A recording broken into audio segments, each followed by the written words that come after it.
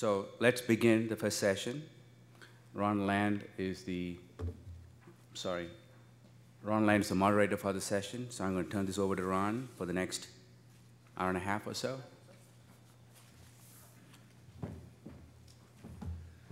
Thank you, Dushi, and I also want to welcome everyone here. For those of you who don't know me, I am Ron Land. You probably know me better as the guy who's been filling up your email with junk mail, urging you to be here, and I'm glad to see it work to some degree. So again, welcome.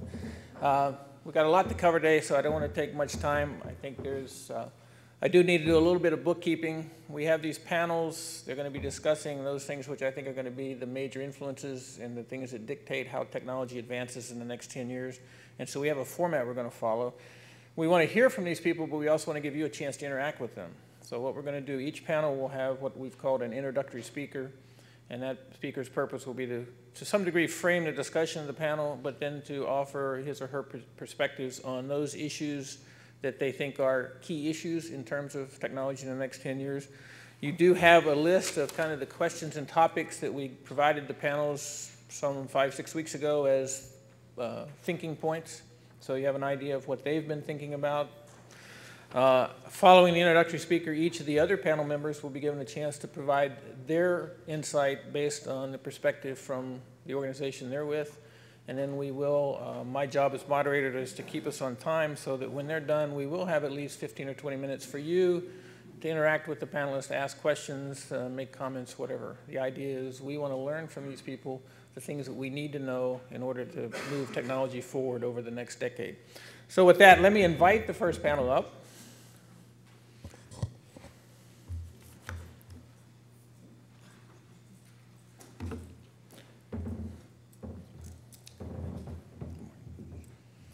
While they're coming up, there is a short bio of each of the panel members in your brochure, so I'm not going to read that. But once they're here, I will give them a brief introduction, and we'll get them started.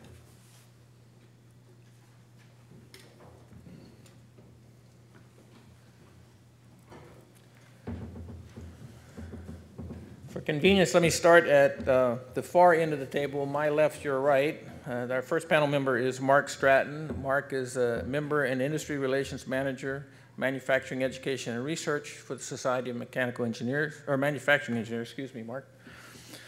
Next to him, I believe, is Thomas Kearney. Thomas Kearney is general manager of operations at Allegheny Power Company, one of the large utilities in this part of the country.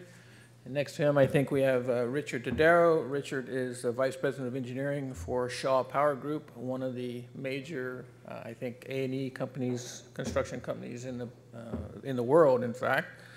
And then the next panel member is Mr. Reginald Brown. Reginald is Director of the Office of Modernization and HR Line of Business for the United States Office of Personnel Management.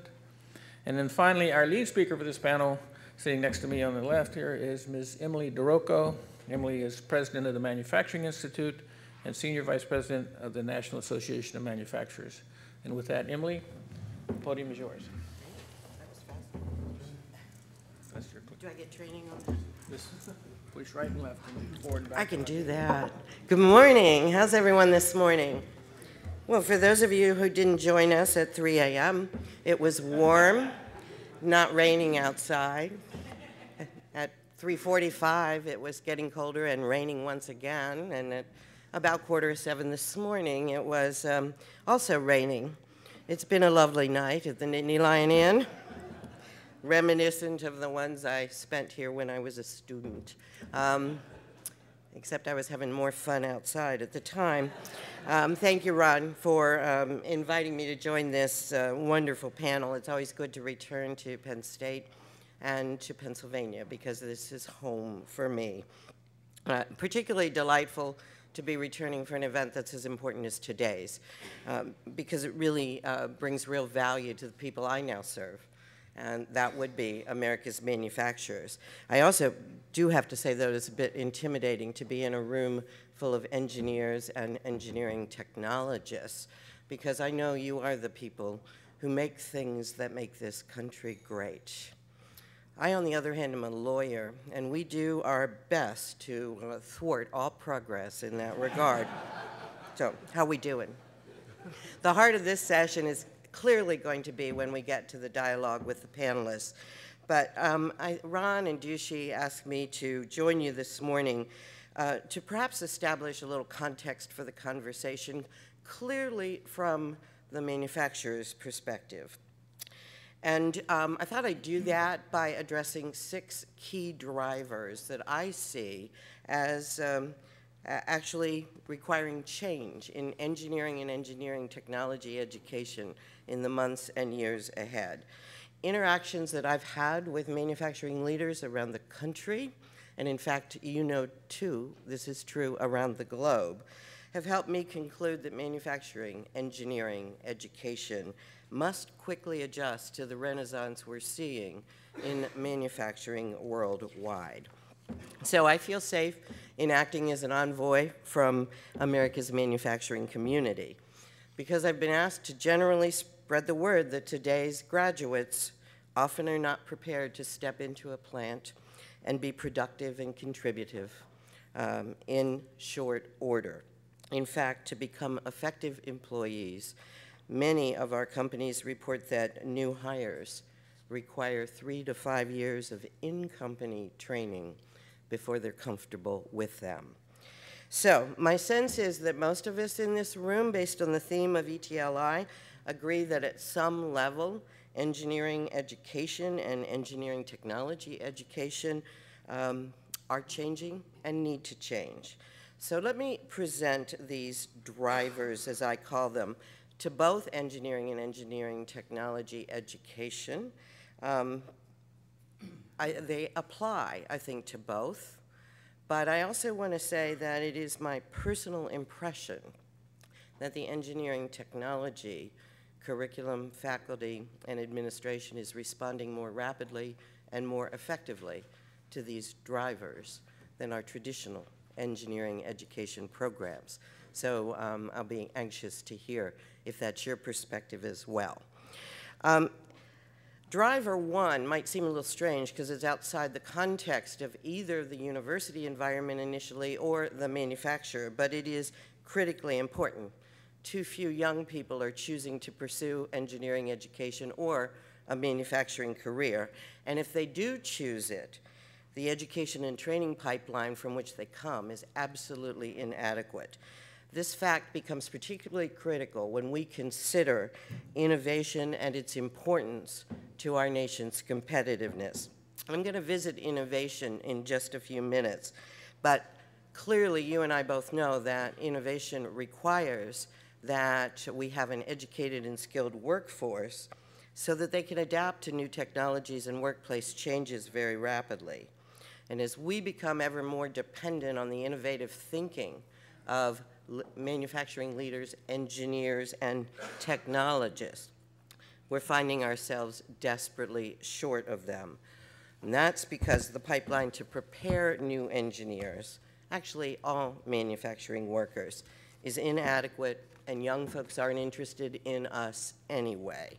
The Manufacturing Institute, NAM, and Deloitte joined last June in the first annual index of the public perception about manufacturing. And this is important because Americans clearly were found to believe that manufacturing is the top industry of importance to our economic and national security. Yet, the report noted that Americans would not choose it for a career and would not choose the education pathway to that career, and they would not encourage their children to seek that pathway either. So beyond the reality of our tarnished reputation in terms of inhibiting young people to look to manufacturing as a career is another impediment that you and I share. Even if we attract them, too few are prepared to tackle the educational pathway or the career pathway. And that appears to be a consequence of the diminished importance of STEM education in our K-12 system.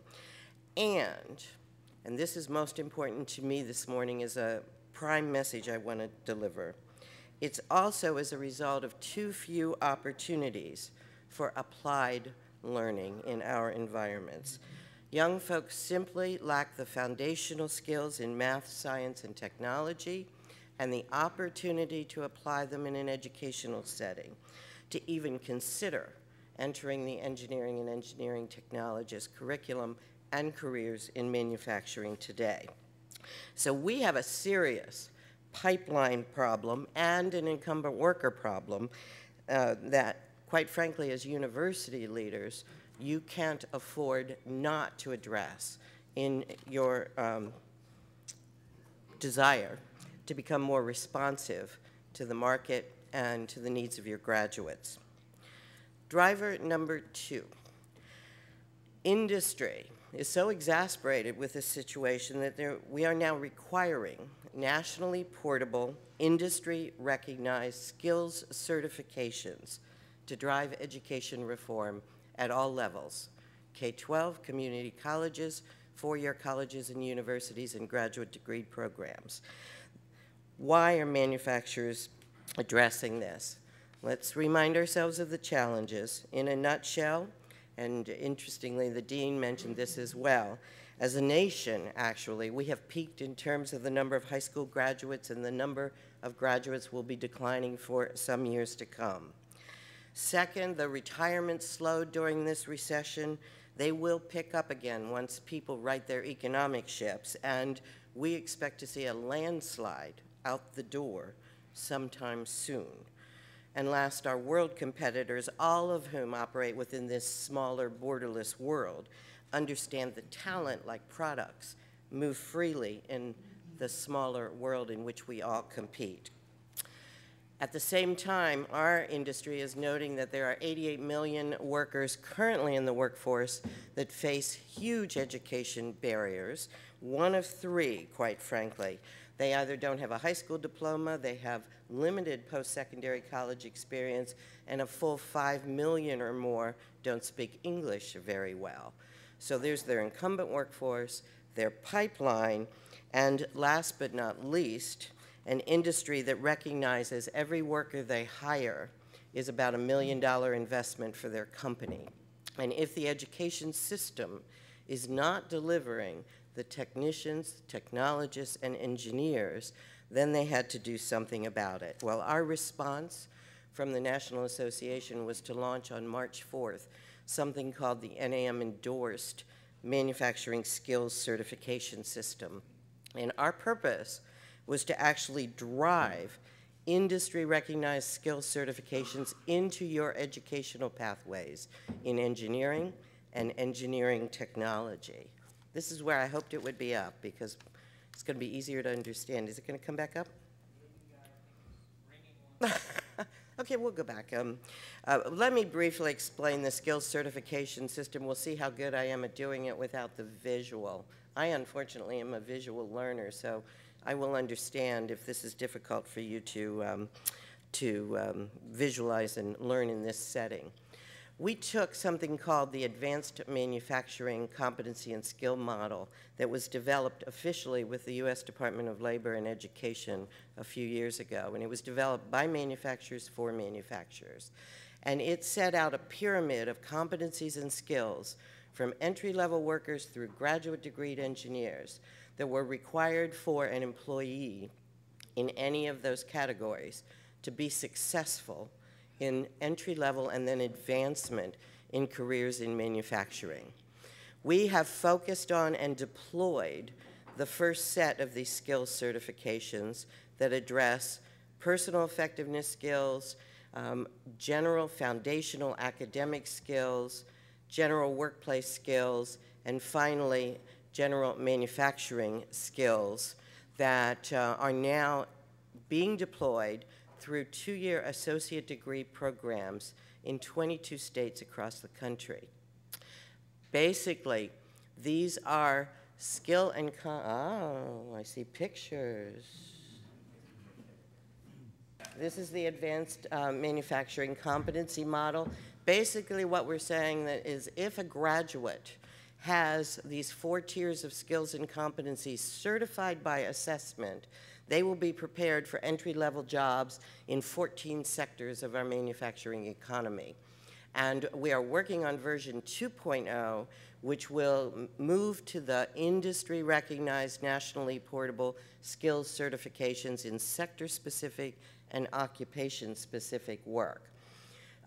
In order to put this skills certification system together and integrate it into degree programs of study, we partnered with 5 critical organizations: ACT's National Career Readiness Certification, the Manufacturing Skills Standards Council, Certified Production Technician, the National Institute of Metalworking Skills, Machining and Metal Forming, American Welding Society, Certified Welders, and Society of Manufacturing Engineers, Technologists, and will include their Technician series.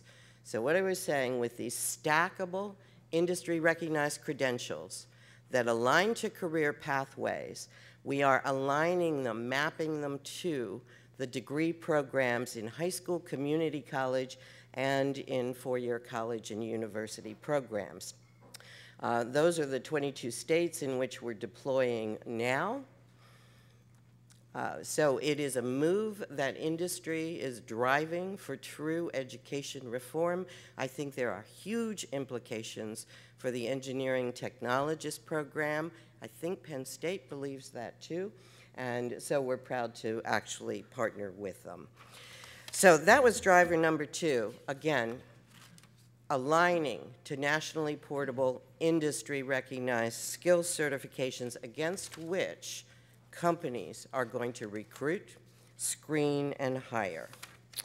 Driver number 3, obviously, our engineers in manufacturing and our technologists are facing a much bigger job today than they ever have before. Their responsibilities within the companies are broader, and they require new skills. In today's plant, your graduates are now required to be part of the whole manufacturing team, including working with the sales team, the customer service team, the supplier teams, distribution, communication, problem solving, and knowing the general business model as well. SME and their educational foundation has identified the competency gaps that our industry representatives have identified. I think it's critically important, and Mark may address those in his remarks. Driver 4, this is the increased infusion of technology across all of those 14 sectors in manufacturing that I think drives significant change, and probably, quite frankly, at the outset, was the genesis of the engineering technology programs to address this infusion of technology into our manufacturing economy. So some would say that maybe requires little comment, but there are 3 key points that I would like to make about this. The first is that I'm seeing a huge move to the virtualization of the product lifecycle management, and particularly the use of modeling and simulation requirements for everything from bidding to global contracts to procurement, and accelerating, of course, design to market. The concepts of product lifecycle management and manufacturing execution systems are pushing our manufacturers, primes and suppliers alike, more and more into the virtual world. The second is clearly something you recognize, because our talent development has to keep pace with the emerging technologies that are filtering at an accelerated pace into all manufacturing, including artificial intelligence, robotics, biomanufacturing, recycling. The list goes on and on. Keeping pace with that change in terms of your talent development is an extraordinary challenge. And third is a personal passion of mine, and one we are working on at the national level in a big way, and that is connecting manufacturers to the power and potential of high-performance supercomputing. This nation has a huge asset in their supercomputing capability and a lack of talent in our industry to actually access it and use it for the problem solving and innovation that the power could bring in our global marketplace. The 5th driver, the Dean also mentioned, and this is critically important because it is the need for your technologists and engineers broadly to work comfortably and routinely in a highly innovative environment. My chief concern these days is that the U.S. innovation advantage is slipping away. And we recently issued a report in partnership with the Boston Consulting Group entitled The Innovation Imperative in Manufacturing: How the U.S. Can Restore Its Edge. It speaks to the importance of innovation and how education impacts the companies, the regions, the states, and this nation's ability to compete. Unfortunately, it also confirmed what many of us already knew. The U.S. is no longer the world innovation leader in our international benchmarking. The U.S. is now 8th among all nations. As a country, we have sustained our productivity growth in the past by injecting and using the computer to more effectively design, produce, and distribute. Well, we're about at the end of that advantage, as competitor nations are, in fact, using exactly the same strategy.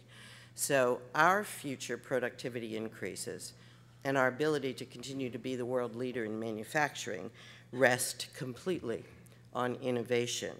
New and improved designs, better processes, faster design to market timing, and more innovative human resource management are all part of the skills and talents our leaders, our technologists, and our engineers have to bring to the manufacturing industry and our economy today.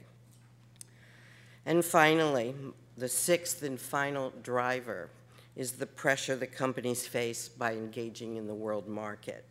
Your graduates today must understand globalization and be able to engage in the seamless design, development, and manufacture of a product worldwide.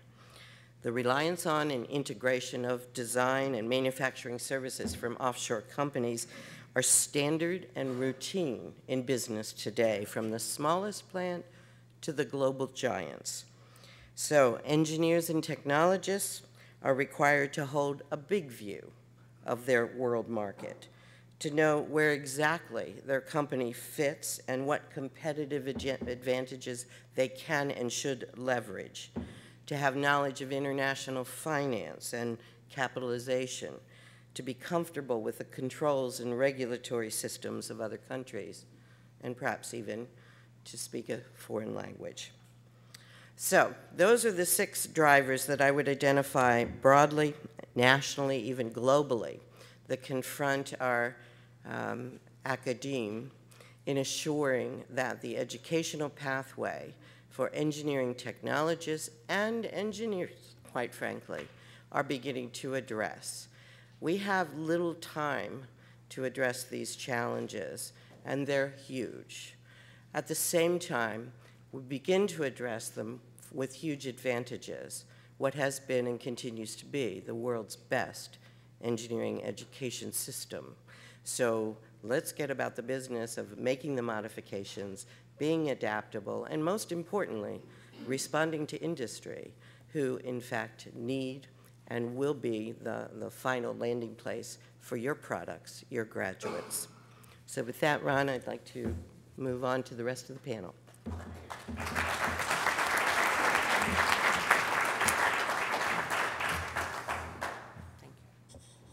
The one thing we didn't do is establish an order for speakers, so I'm going to be arbitrary and just go right down the panel here. So our next speaker, again, is Reginald Brown from the U.S. Office of Personnel Management. And as a little bit of background, those of you who are familiar with the federal job classifications, those are under the authority of the U.S. Office of Personnel Management. So Reginald, the podium's yours.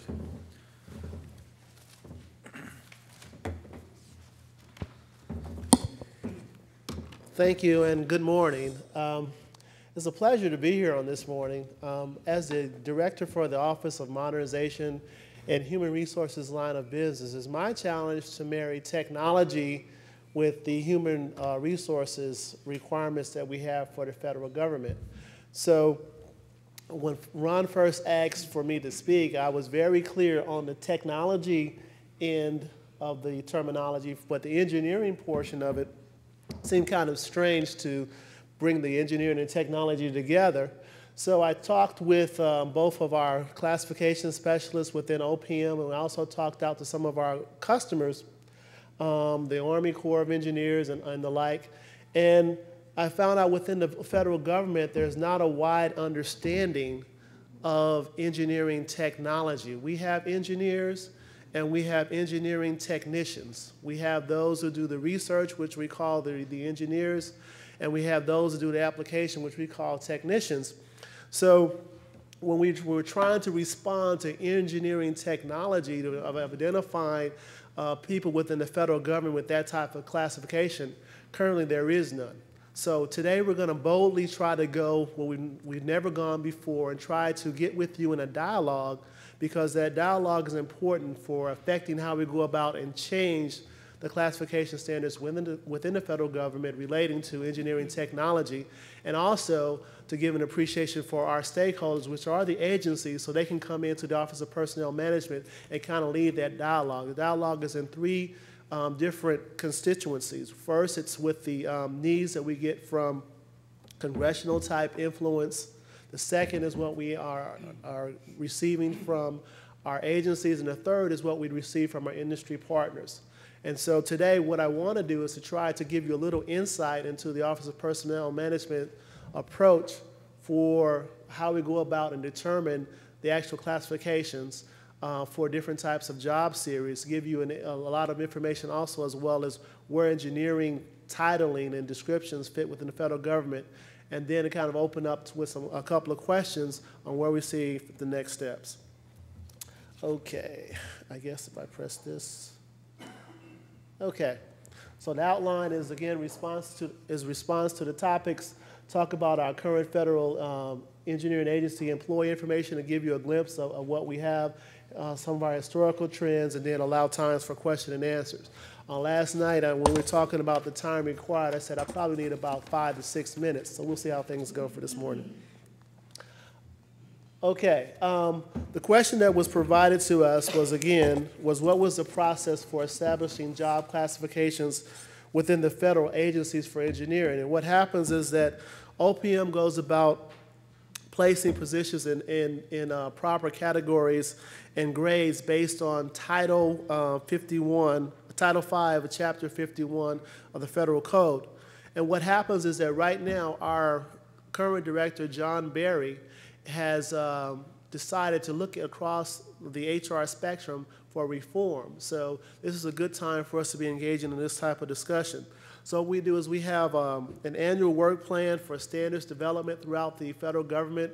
Engineering is one field as well as others. And so what we do is we get quarterly meetings from the chief classification specialists, each of the agencies, and determine what are the priority series that need to be addressed. And then prior to issuing that classification standard, what we do is we kind of post it out on what we call OPM's classification listserv, and then allow the public to comment on that standard before it's finally adopted. And then once it's adopted, we go out and we implement that, and then within 12 months from release, it's promulgated throughout the federal government.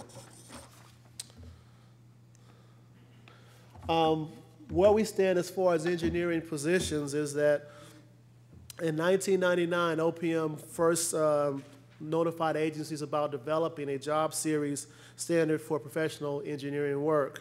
So between 1999 and 2002, we collected information from our 15 major agencies to develop that standard. Not a lot of work was done since 1992. Then about 5 or 6 years later, we took up the information and the effort from that point and started working on the standard. The primary lead agencies were the Department of Defense and also the NASA, as far as testing the draft standard that we had developed.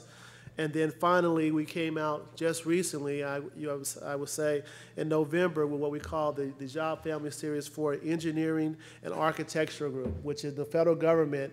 That's where engineering falls, is in the 800 series. As I alluded to a little bit earlier, the classification engineering technologist really is not a meaningful or official position title within the federal government. I know many of you are probably sad to hear that, but at this point, what we've done is we've taken the standard approach. In the federal government, we have a professional series, and then for all the applied use of that series, we label them with the term technician. So if you're a CPA, you're an accountant, and if you work in accounting without having a professional certification, then you're an accounting technician. If you're receive your training in computer science, you're a computer specialist. If not, you're a computer technician. So we use that same methodology and approach for the engineering field. So what we have is we have engineers, and then we have engineering technicians. So that's how we separate the two within the federal government at this point. The takeaway is that this dialogue right now we have not really been engaging in sufficiently. So to incorporate the engineering technology or technologist series, we would have to have a definitive, as I think was talked about earlier, educational background and skill sets in order to come up with that type of a designation for that. From a federal perspective, what is the outlook for 2 and 4 years? As it was alluded to before, we do have a problem with people nearing retirement age, and so it looks very well for the federal government. In fact, some people say that we will have far more cubicles for those engineers who want to have a cubicle and come and work. We have plenty of cubicles available for the future. The key skills and capabilities. Most of our skills are actually related, again, to the classifications that I talked about a little bit earlier, primarily engineering and engineering technician. So what I wanted to do was just to run through those so you can have some visibility into those type of capabilities and actual competencies that we have within the federal government. So let's begin. In the field of engineering and construction, these are some of the I'm not going to read them all, but I'm going to leave them up there for you a chance to glance at those. These are the competencies that we're looking for engineering and constructions for the most part. For engineering and civil engineering, you see the two, mapping and storm sewer design. Construction, schedule performance management. I'm not going to read all of those, but again, engineering, cost engineering, engineering, dam and levee safety. In the federal government, we have a lot of what you call specifics about what is required for different positions. So in some instances, you may have a general distinction, but if you don't have special competencies within those subgroups, you may not be qualified for that position. And it goes on. Engineering, geospatial, those are some of the competency groups that we're looking at for those. Engineering, geotechnical engineering, just some of those. Engineering, hydraulic engineering. Again, did this thing work? Okay. Engineering, structural engineering. Again, some of the competencies looking under there. Value engineering, what we have there. Installation management, and this is what with a lot of our MILCON project development. Operations and maintenance engineering, planning and economics. It's part of the skill sets that are needed in some of our job responsibilities. Planning, environmental planning, plan formulation. And these jobs are, all lumped in that 800 series between engineering and engineering technician for the federal government. Civil works planning, research and development. This is again for flood risk management, and these are the type of detailed special competencies, again, as we're looking for many of these jobs announcements that are being posted. Okay, the next thing I wanted to provide was just a little glimpse at the federal government itself, because I believe we are one of the largest employers of engineers in the United States. And I'm going to go by agency and also give you a count of how many that we currently have on board in those particular agencies, so you can kind of see, and the average, again, the average number of years that person is in that series. So if we have 5 people, it's the average of those 5, of course. Okay, so then these are the agencies: American Battle Monuments Commission, 3 engineers, and you see that, architectural, transportation, and barriers. Just to see the different agencies that we have: Armed Forces, Retirement Home, Commission of Fine Arts, Department of Agriculture, and in ranking in size, Department of Agriculture is number 7 in the employment of engineers. Department of Defense. What happens, Department of Defense is captured what we call the Office of Secretary of Defense, and then the different Army, Air Force, and Navy, they're all independent. So when you see the Department of Defense is number 9, it's talking about the Department of Defense, Office of the Secretary of Defense portion. So that's number 9. Number 8, the Department of Energy.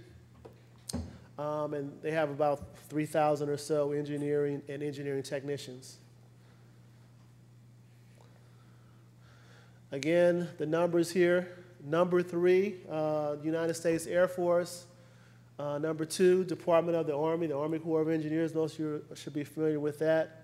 Number 7, Department of Interior. And surprising, most of you should recognize the Department of Navy is actually the number 1 employer of engineers within the federal government.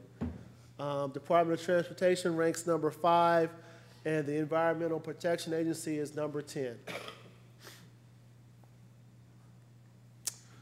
Again, different other agencies. Number 4, NASA. And our totals there, we have approximately 125,551 engineers and engineering technicians currently on board within the federal government. And just to give you a little glimpse of the trends, going back through them, and this is for the last 3 years, of course, the red denotes a decrease in the number of engineers. So if you look at most of the, let's say for the future, for most of the agencies, they are growing in the number and their need for engineers. Some are going down, like Department of Agriculture, but it's not a significant drop in that agency, as well as Department of Commerce. Department of Air Force, that's kind of, interesting that they are reducing their numbers. If you see over from 2006, 2007, and 2008, that they are decreasing their reliance on engineers, and Department of Interior, but everyone else is either staying where they are or increasing in the number of engineers and engineering technicians they're looking for within their agencies. GSA, General Service Administration, and then the others, as you can see.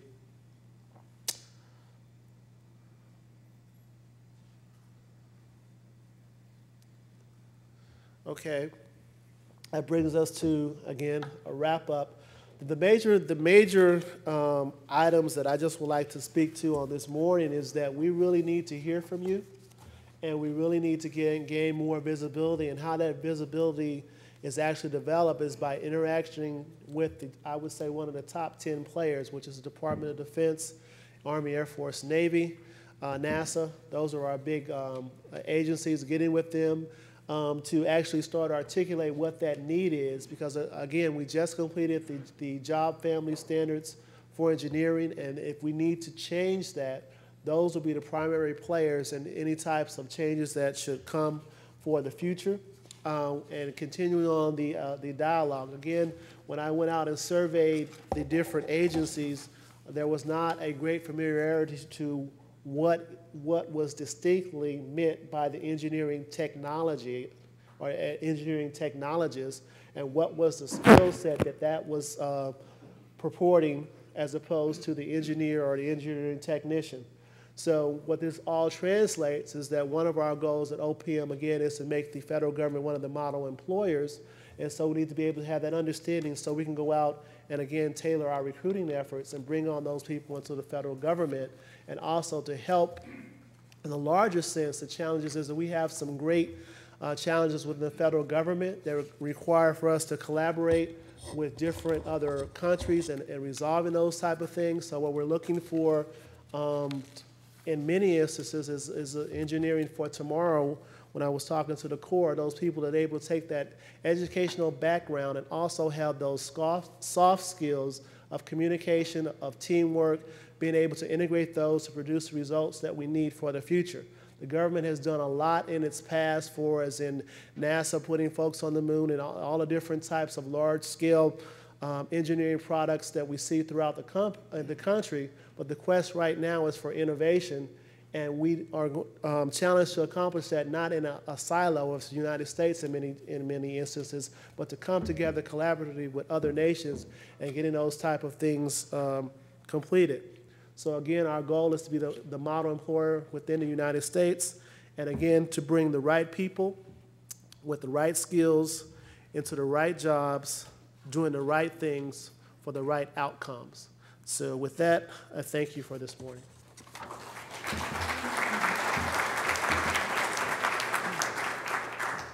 Thank you, Reggie. Our next speaker is Mr. Thomas Kearney with Allegheny Energy System, and he'll talk with a little bit different perspective on engineering and technology. So, Thomas.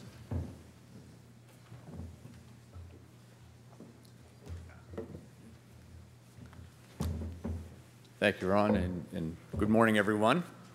Just so that you know, if the lights go out, it's not my fault. Penn State has their own system here, so just kind of keep that in mind. With Murphy hitting everything that we've done so far, I'm kind of glad I didn't bring a set of slides. Everyone knows what would happen to it. But at Allegheny Energy, we are a fully functional electric utility. We generate, transmit, and distribute electricity. Our industry has gone through multiple changes over the last decade or so and presented many, many challenges to us. And those challenges, if you took a look at our organization, you would find out we are heavily loaded with engineers. We allow a few lawyers on hand just to keep us out of trouble and a few accountants to watch our dollars. But really, we hire a lot of engineers and a lot of engineering technicians. At Allegheny, we do differentiate very clearly between engineers and engineering technicians. To get an engineer position in our company, you must have the engineer curriculum, 4 years, and it's very, very clear. We differentiate starting pay, starting entry-level type positions between engineers and technicians. Now, on the volume side, we hire a lot more engineering technicians than we do engineers. On my staff here in the North Central region, I have probably 15 technicians and 1 or 2 engineers. So it's where we hire a lot of technicians. They come in, and what we're doing with the technicians versus the engineers is much like Rich was talking about. Our engineers are more into the theoretical, the calculations, the more intricate problem solving, whereas our technicians do basically everything else. Our local technicians here will contact customers. If you apply for electric service, one of our technicians comes out to meet you. He will design the power line to go to your business or your home, and he will also troubleshoot that power line when problems happen on the line. So they have to be multi-talented, multi-skilled. Even though we hire predominantly EETs for these positions, if they're not very strong mechanically, they really can't carry out the job. The job is maybe even more mechanical than electrical, which seems funny for an electric utility business, but it is true. Much of our failures are mechanical failures on our system more so than electrical failures. Okay?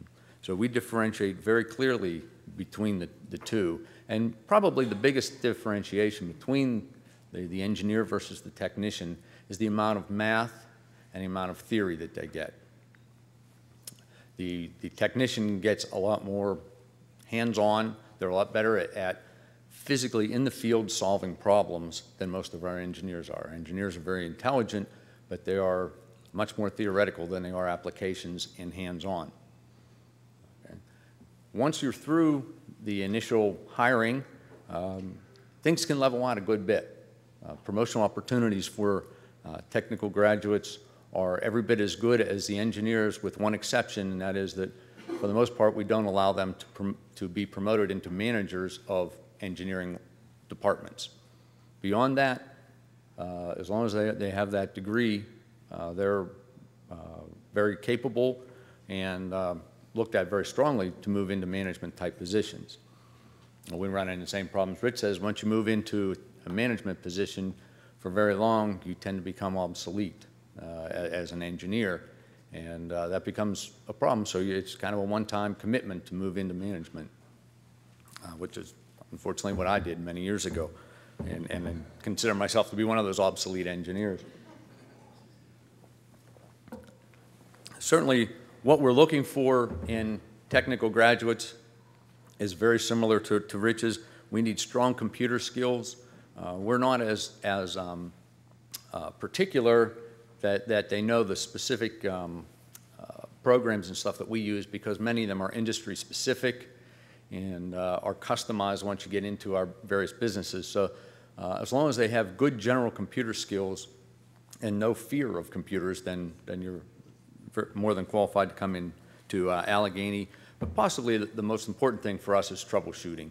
If you can't analyze data and troubleshoot what's going on, then that's really what their main function is, at least in the field operations. Okay, so a clear logical thought process is absolutely critical. Anyone can generate data. It takes a good person to analyze that data and come up with root causes and then solutions to those root causes so we can get our system back up and running. Verbal and written communication is absolutely necessary. It's amazing to me how poor some of our engineers are when it comes to writing, especially correspondence with customers. It is just so amazing to me that I've for the past 15 years, I volunteered to come here to Penn State and speak to the technical writing courses and try to show some of the engineers and technicians exactly what it is that we do at Allegheny in writing, so that they can understand a little bit more important how important it is to learn those skills. Okay?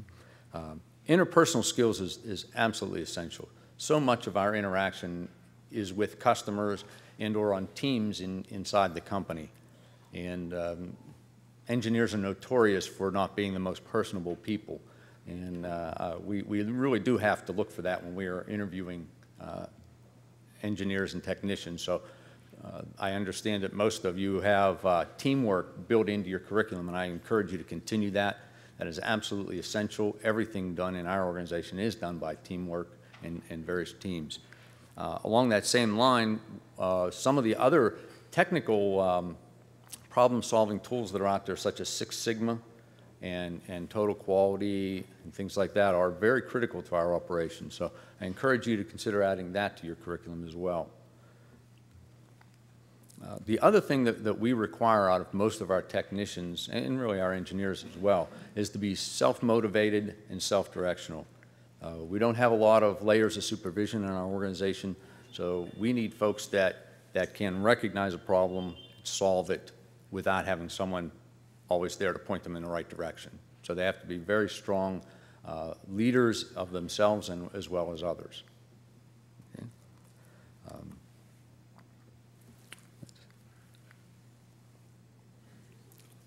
One other distinction that we see is in the project management field. We would like very much to see our technicians being able to lead projects and lead project teams. And that involves a lot more skills than just grabbing a bunch of workers and getting them to build something or fix something. A lot of our teams have to evaluate various options and do economic analysis as well as technical analysis. Most of our technicians are very good with the technical part of it, but they fall a little short on the economic analysis. So another area for you to consider adding to your curriculum if it's not there already. Okay. Rich talked about professional certification, and professional certification in our group is not something that we look at very closely for the technicians. For our engineers, many of them are encouraged to get licensed, but really for our technicians, we don't differentiate anything special for a technician that becomes a certified engineer. That keeps them still in the technician rank of classification. Okay?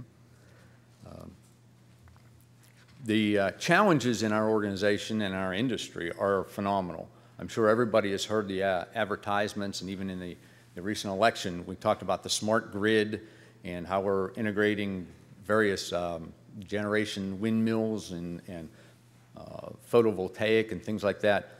Our industry, is, if anything, is going to get more technical in coming years. So I think that the opportunities in the industry and in our company alone are going to be fantastic. We face the same aging workforce that everybody else does, but beyond that, the complexity of our industry is just going to expand tremendously over the next 5 to 10 years.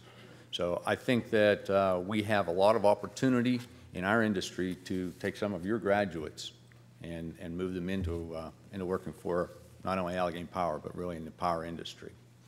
And with that, I will conclude, and hopefully you will have questions for us afterwards, and I look forward to addressing those.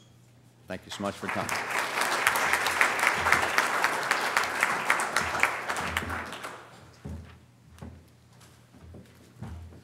Thank you, Tom. And last, but certainly not least, I said we started with manufacturing. Let me bring Mark Stratton up, who's with the Society of Manufacturing Engineers. Mark, you can tie up the loose ends. Solve this problem. The technologists are problem solvers. That's what we're here for. Actually, thank you. I'm pleased to be here. I have to give a shout out. We have an SME member here that's partially responsible for SME and myself being here as a membership consultant. Dave Bastel's in the Pittsburgh area. So while you're here at the conference and you have questions about SME and the like, Dave, raise your hand. He'd love to get to know you, and he'll even, he's probably got one of those membership applications in his pocket. He's nodding, he does indeed. Thank you. Why is manufacturing important? Well, I think we all understand if you're really going to generate wealth, you have to make something, mine it, farm it, whatever. It's the true generator of wealth. And where have we seen a lot of innovations recently? Certainly it's been in innovative ways to generate a lot of money for those who are collecting the gold, but it's not been as recognized in manufacturing that all of this kind of innovations that have occurred in manufacturing, while it has reduced the number of people employed in manufacturing, let's think about something else with respect to employment in manufacturing industries. I don't want to ask by a show of hands, certainly, but if you look at the graduates, recent and former graduates of both engineering and technology programs, you would probably maybe have to think about it for a while, but you may agree, perhaps even reluctantly, that the majority of those folks go to work in manufacturing industries. Anybody that disagrees with that? Okay, so there's yet another importance to the manufacturing flavor that we've been talking about here. The numbers, if it depends on how you count them, of course, and where you get the numbers from. But, you know, years ago we used to cite that it was not just a majority, but, you know, 70, 80% of those that were employed in engineering and in engineering technology, technologist, technician roles, we're in industry and we're in manufacturing industries. So we always like to say, well, how are you getting your future, your graduates ready for their future employment? So just some small points. I'm going to assume one of these buttons on the right. Okay. Just a couple of observations that I can add to the conversation. A June survey of 2,500 small and medium-sized businesses came up with some attributes of what they considered important in their future workforce to the success of their manufacturing enterprise. And collectively, I think we've all said similar things about being focused on innovation that really relates to what your customers need. Engaged workforce. You know, at one point we used to describe the result of Henry Ford's contribution to mass production was you could put your brain, leave it by the door when you entered the factory because you really didn't need to know very much. As a matter of fact, they had set up manufacturing jobs so well that you didn't even need to speak English to learn to do your job in a manufacturing environment. Do you think times have changed? And do you think that the technological competencies required of anybody in any manufacturing environment have changed? And do you think that we've gotten rid of the smokestack industries and gotten into some of the high-tech stuff requiring some advanced manufacturing competencies? Of course. So engaging people who are part of the process of improving the processes, and that those employed by that company become a superior process. Last week I talked to a membership consultant in New York and got onto something that he mentioned of value to you folks here. And he said, you know, I had to bid on a job at 40% less than what I did a year ago. Same job, same contract. But the company said, if you want our business, you got to do it for 40% less. Can you do your job at a 40% less cost and ensure the quality of your product from your system? And he says, the reason I was able to do that was I did go out and find some new technology and how the cutting tool was designed and how fast it could go through the material for the part we were making, that I shaved 30% off the time that part was in our plant, got some other savings together, and I bid on the job to keep it, but I didn't lose money on it. Now, that's a real problem solver. Did he have an engineering degree? I don't think so, quite honestly. I do have to ask him about that. But that example was one of many about, you know, part of the success in the future is being able to achieve some improvements. The supply chain management and collaboration, I found it interesting they used the word collaboration because up and down the supply chain, this was one of the competency gaps 10 years ago that SME had identified when it looked at what the gaps were in the education of graduates. Supply chain was mentioned, and now we're specifically talking about, more so in the future, is managing and collaborating, being able to pull the talent in your supply chain up with the level of talent that your own workforce, you know, it isn't an island anymore for a company to be creating its product for the world at large. It's a real collaborative, and in some cases we've heard stories where when companies and countries, companies in different countries compete, they compete at a scale that's almost regional, because the collaboration amongst the supply chain for that company on a regional basis, including its outreach to the educational institutions, is taken into consideration as they put their bid and their proposal together to get that job. So the green manufacturing and sustainability all kind of wraps around eliminating waste, and we can say that with just 4 letters these days: lean. The principle is getting rid of the waste, and global engagement. So these were some of the success attributes that were looked at from this group. In our workforce perspectives, as an organization, we're all about manufacturing and enhancing the ability of individuals and companies. So across the spectrum of these are almost like product lines, you know, our exhibits, the kinds of certification and corporate training are some of the research activities that go on, as well as that very pragmatic stuff on the communities, the conferences, the pipeline development journals, jobs. A lot of these are things that, you know, to some extent, societies embrace in that what you do in your institutions are close to relating. So I did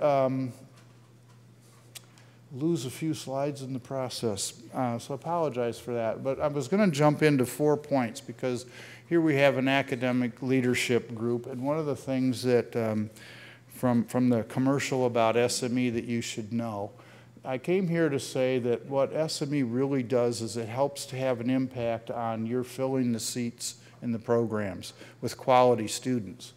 So we do a lot in the outreach programs to embrace the students in all of the science, the technology, engineering, math stuff. We have some of the Gateway Academies, our partnership with Project Lead the Way, and alike. We're also engaged in industry-relevant curricula because that's what our relationship is with members in industry.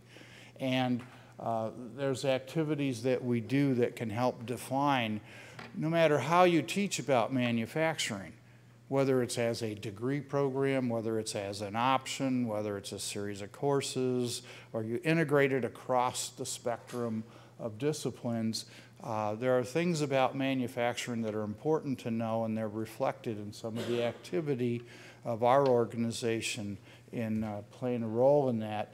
And connecting to people, knowledge, and resources is a big part of why organizations exist, and we do an awful lot of making those connections in real time, face-to-face, as well as in virtual environments. I mentioned in the youth programs, we include student members, student chapters. I came here to talk to the Penn State folks and got them excited about the fact that, you know, you've got some really good students. We should be looking at the scholarships that you have. And our Education Foundation has numerous partnerships, including a more recent one with the Gene Haas Foundation and machining technology. So we cover the spectrum of scholarships in engineering, engineering technology, and the like. Developing industry-relevant curricula through our membership in ABET. We're very active in writing and helping to revise and upgrade program criteria. We're looking at the manufacturing engineering, and next will be the manufacturing engineering technology program criteria. And we were actually amongst the first of the societies that some time ago when that program criteria got up and running to have put on the table a draft of the manufacturing engineering technology criteria. Credentials that distinguish. There's a lot of competition for jobs these days, and providing credentials is important, from the technologist, the engineer, Six Sigma, Lean, and we are part of that systems view. The whole systems, the certification system that NAM is endorsing, SME is a partner in, and you had heard Emily speak to that before. And not to undermine the importance of making those connections in a virtual environment to a real world environment. There are things that we do that are manufacturing focused to help make those connections, to improve the technologies and that which you're really embracing, and using a lot of new technologies to do that. What I had wanted to also share with you, and I actually before the fire alarm, so I'm not sure if that's where my slides are, is some stream of fire alarm noise, but we had done some things in, I wanted to show particularly in defining or describing manufacturing engineering from manufacturing engineering technologists and from the manufacturing production technicians, and there were key words in there from what they were applying and to the extent of problem solving, the extent of relationships with customers and such, that I thought would be helpful. And actually, if we get a chance, we can pull those out for part of the conversation later. And I apologize they weren't part of these slides. That, and I think just simply to say, our address, we're headquartered in Dearborn, the SME.org, and the SME.org with the WFD gets you to the workforce development side and takes you to some of the clues about things that we do relative to this conversation. So thank you for today's dialogue. I'm looking forward to it.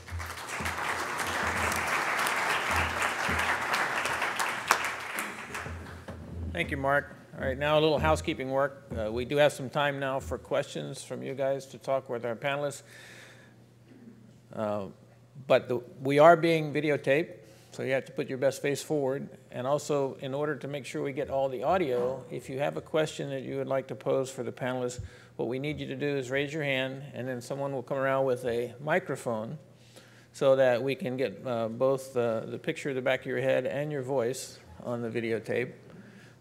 And so with that, I will open it to questions, and I see already Walt in the back.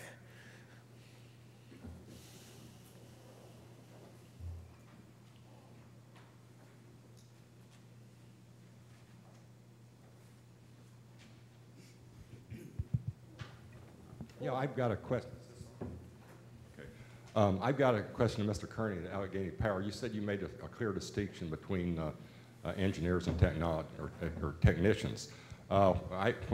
During your remarks, I couldn't tell if when you talked about a technician, if you were talking about a 4-year baccalaureate graduate engineering technology or not. We don't differentiate between a 2-year and a 4-year technology graduate. Okay, because then you went on to talk about getting registered. So if a 4-year grad got registered as a professional engineer, they still wouldn't be considered an engineer? No, sir. Well, even NSP, I think, would have a problem with that. So anyway, I just wanted to clarify that. Thank you.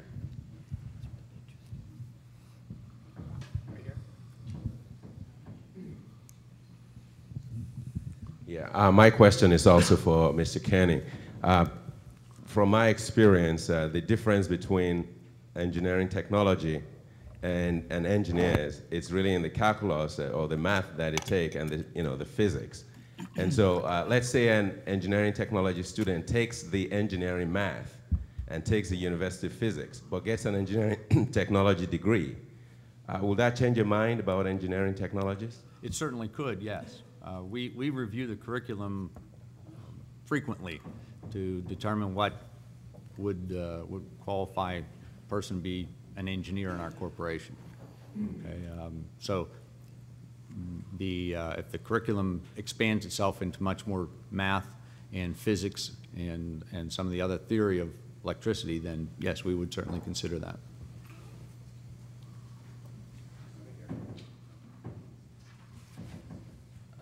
Ducey, while you're walking over, I do have a question, and this is for Reggie Brown. If I understood you correctly, this is an opportune time to get involved with this review of job definitions and classifications, and if that's the case, I think the question a lot of us would like to have answered is, how would it be best for us to be involved in that process from the engineering technology area? Yes, is this working? Can you hear me? Okay.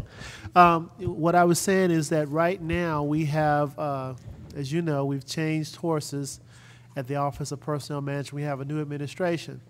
And what happens is Director Berry is looking to implement civil service reform. A lot of our current structures that we have on how we go about determining job series and the like within the federal government came out of the Civil Service Commission. And a lot of those rules, regulations, and types of things are being re-examined and are going to be re-examined under his tenure. One of the things that I was saying is that if there's a need for faster job classification, then that would be a good driver for you to come together. And again, the success will be dependent upon getting endorsement from one of the top 10 that I alluded to earlier, the Department of Defense, NASA, those guys to come on board with you to try to get those types of changes made, because we want to be the Office of Personnel Management heretofore has been kind of slow in responding to those things. We want to be a lot more agile in doing that. Right now, when I did the survey of the different agencies, there was not a lot of understanding, again, of the need for the engineering technology. Again, similar to what Thomas has said, is that we have technicians and we have engineers, and the people that actually go out and do the application are the technicians, and the people that are doing the actual theoretical type thing get the engineering distinction. But again, for our workforce of tomorrow to be efficient, we need to have that. And right now, this is our first time gaining the visibility of a movement, so to speak, towards that. So what I would encourage is if you have some type of uniform body to come to us at the Office of Personnel Management, and we'll engage with the Army Corps and NASA and the Department of Defense and have some type of a joint forum. Great, thank you. We'll start that dialogue. Sorry. Emily mentioned in her opening remarks about an index that was done that showed that parents would not encourage their children to do manufacturing. What message, what talking points do you propose to change that attitude? This is a multifaceted challenge with lots of answers and responses underway. And so let me just give you a few of them. First of all, we felt our job was to professionalize the careers in manufacturing, particularly at the entry level, to move away from the belief that what was left in America were the low-end, dead-end jobs. That's simply not true.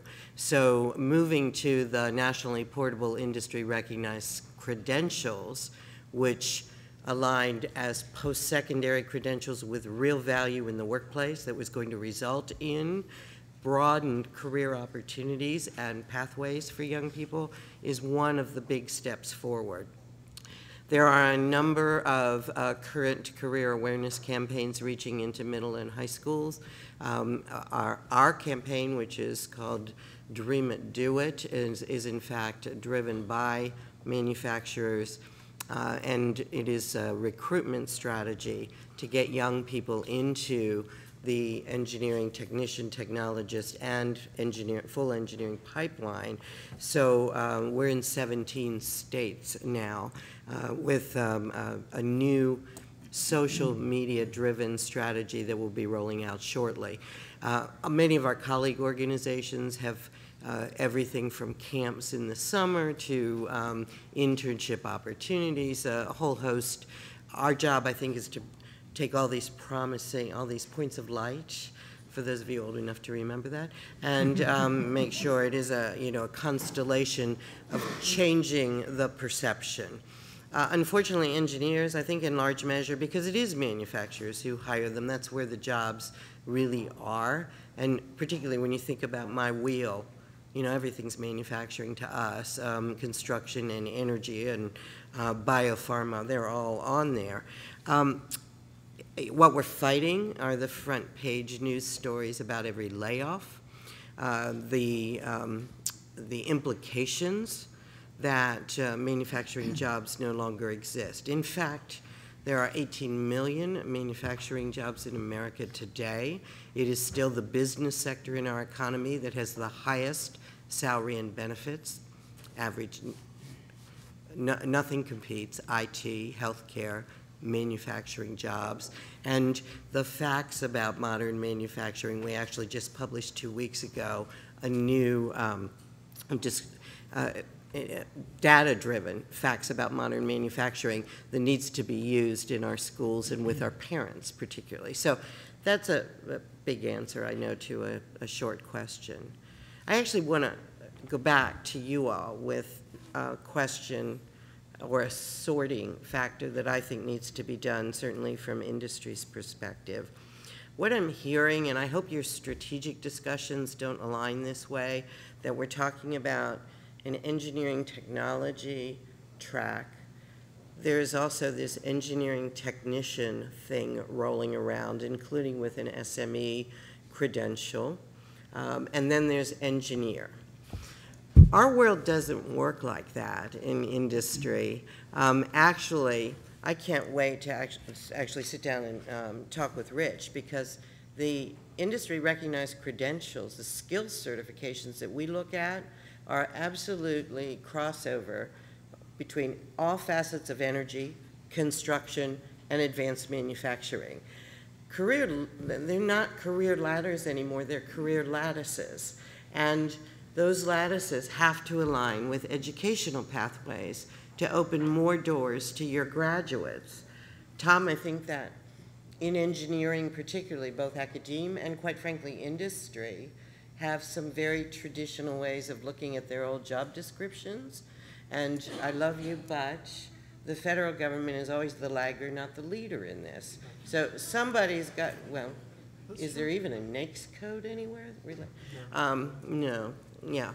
So if you're gonna lead in this area, then it is with industry driving, I would hope, and that's why, again, I'm gonna say, I hope that message about nationally portable industry recognized skills credentials came through, because I'm telling you, we're dropping a bill on Capitol Hill that will direct that all of the Perkins money, the workforce investment money, and the trade adjustment assistance money for education for impacted workers goes only to those programs of study that result in industry-recognized skills credentials. And if we're successful, quite frankly, community colleges have kind of stepped up to the plate, and they're going to eat your lunch in the four-year programs.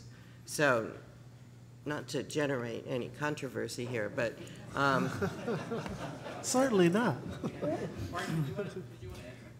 Yeah, that was a great question about, how do you reach out to students? What's the messages there?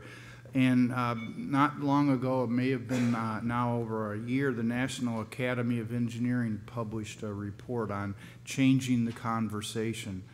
And if you look at that, the key takeaway is that the message has to resonate with your audience, not the people delivering it, who want to talk about things not necessarily relevant to your targeted audience, your future students and the like. So it isn't conversations about how much money you can make, but more so it's how much the careers you prepare people for make a difference in the world, et cetera. And when you look at those, there's some very key messages that are relevant for engineering technologists, technicians alike, that you, I think, are wise to seek out and modify and adapt to your uses, because as you well know, the new generations of students are far different than those that came before them. But Mark, all the research against the millennial and the collaborative generation, although it highlights that they want to be global citizens and they want to make a contribution to the world, how much money am I going to make is number one. And it's why parents need to see, against career pathways and lattices, a progression in money. They have to be in the college culture. It's no good not to go to college. Even if you don't need the college degree, you could get the job with a skills certification, which is why we're driving them together. So don't discount the money. It still ranks number one in all of the research. And one point also that you touched on is really true, is that as I talked about before, the federal government has evolved and grown into this big bureaucracy in many cases on how to get things done. And that's what we're trying to do with the reform. If there's a common standard so that we don't, I showed you as I say, the dirty laundry over there with how specialized we can get. And that doesn't do any good as far as recruiting people when they have to go and spend, 10 hours to do an application, because we're getting it to get into those type of things. So if you have common core standards, common core certification, that helps us, because we're, again, trying to recruit people for the federal government, as one of the priorities right now is trying to make government cool again, because right now, if you go through our processes for getting hired, it normally takes about between 6 months and a year from the time that someone goes out and fills out an application until we come out with an offer and actually bring them on board. So as part of our reforms, we're trying to get to reduce that, getting rid of these things called the KSAs. I don't know if anyone's familiar with those type of things. So we can go to more of a resume-based type of, analysis for hiring and selection. So in keeping in line with those types of things, and we're doing that on the forefront, and then we have the backup that we go out and do the actual certifications for the agencies, that we have core requirements, what you're talking about, instead of all of these nuances that not only do you have to be a mic specialist, you have to be a mic specialist in silver mics as opposed to a mic specialist in bronze mics.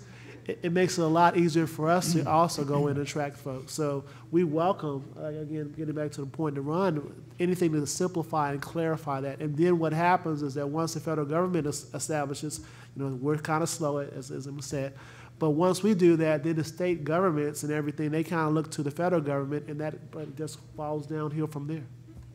On our campus, we deal with 8 different accrediting agencies right now. So in any given year, I have 2 or 3 on-site visits that I have to get ready for. Hearing about more credentialing is not something that really comes easy to me. But I'd like to ask the whole panel, what work have you done to have reciprocity between, say, ABET Tech, ABET Engineering, ABET to the computer accrediting side, and now, with the whole life science side? So we have to deal with all of those plus everybody else. I would hope that and the regional accrediting agencies at some point would give us a break so that we don't have to have 9 or 10 of these things and that we're all working together. The other question or comment I'd like to hear you all talk about is there are 3 international protocols that set up technicians, technologists, and engineers. They're absolutely separate. When we're talking about globalization, I would think as we move into the global market, we're going to have to deal with how Europe and other countries deal with that differentiation between engineers, technologists, and technicians. So even though we don't want to talk about it, and maybe your industries don't look at it that way, I think globally that actually is happening. And I'd like to hear your comments on that. I have two.